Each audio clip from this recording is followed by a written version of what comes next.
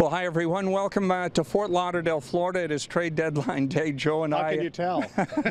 doing the best to handle the price. It is bright out here. It is, except for the two people who are talking into the camera. But anyway, all right. Hey, you know what? Not much going on, and it's comical. We've got a whole table of us in the lobby of the hotel, and every now and then Dion will come by, Trevor Smith, Rick St. Croix, and they're chuckling right now. Everybody seems to be handling it, but still time will tell. It is, and you know, and you talk to them about what this day is like, and they all handle it rather professionally. This is part of the job. This is all of this. But you know what? For some, I mean, it is a very tough situation, especially if you have a family and kids who are in school or anything of that nature. It becomes a strain not only on the player but on the family. And the rumors are circulating, and I mean, it almost gets to the point where if they haven't made me a rumor, I'm really embarrassed by all of this. What's wrong with me? How come I'm not rumored going somewhere? So it's a tough situation for them, and yet fortunately it'll all be over by 3 o'clock. And you look back,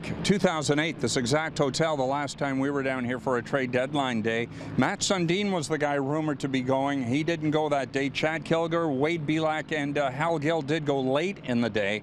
But again, if ever there was a time for a captain to be traded, it was back then, and sometimes it's just status quo. And you know, it's years and years and years ago where a trade deadline day move really was the catalyst and the spark that sent a team to the Stanley Cup. And I think it's Butch Goring. And everybody since then, managers anyway, have always felt, here's the last piece, here's the piece. I mean, Raymond Bourque was traded, didn't happen until next year, right? So a lot of situations, and most general managers will say that the worst mistakes that they make are on this day because they overpay for something that doesn't end up getting them to the ultimate prize. And unfortunately for a lot of them, there's only one team that makes it, and the rest of them are sitting there going, maybe we shouldn't have traded that first-round draft pick for so-and-so and so-and-so.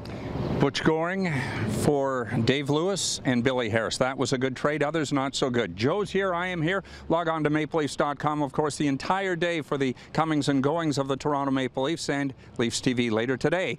And we'll have our trade deadline show at 7 o'clock. We will see you then.